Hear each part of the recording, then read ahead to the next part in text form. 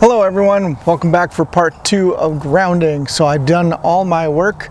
If you haven't seen the first video, this video may not make sense, but this is the appropriate grounding that I know of so far to ground your mast to the ground.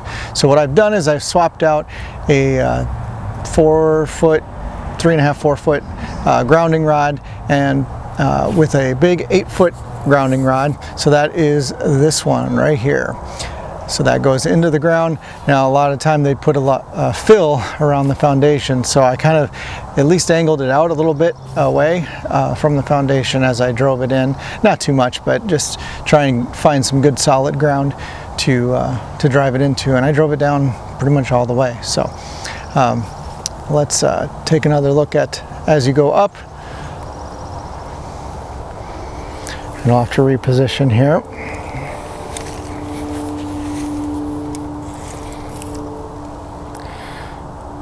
So above my head here now is the grounding block, which is right here, and then the entrance to the house.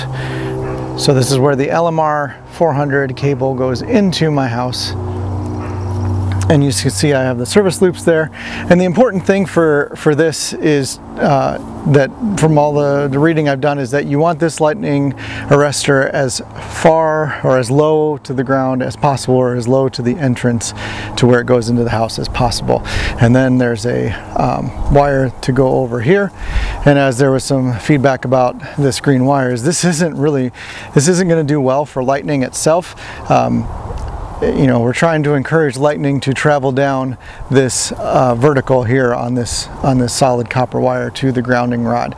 So everything is to kind of redirect it back that way, and then also it serves another purpose to reduce static electricity or static discharge.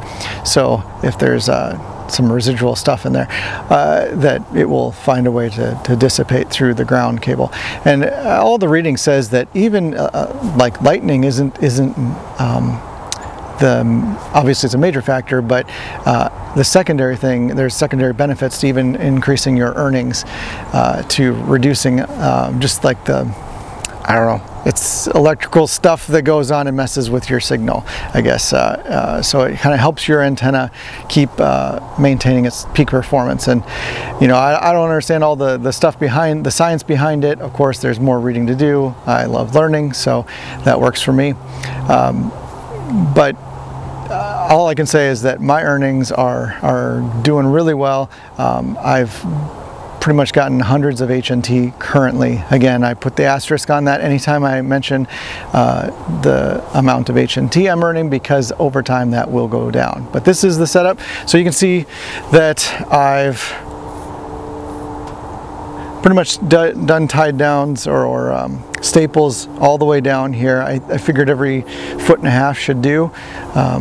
And then for the little green wire that comes across, it was every few inches, just to reinforce there.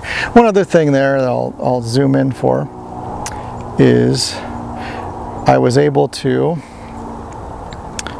put the, oops, there we go, everything in electrical tape here. So all this was in that professional grade electrical tape. And then got the service loops going there. You can see the green wire going across to the ground block, coming up on the underside, and there you go. If you have any questions, of course, put them in the comments.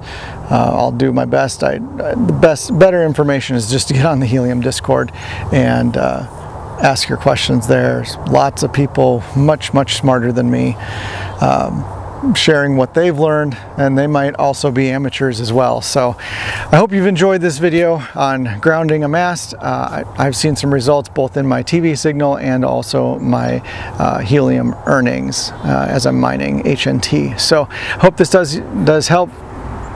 And as always, put more questions in the comments. I'll throw some links on to the things that I've gotten from the stores that I've gotten as best as I can.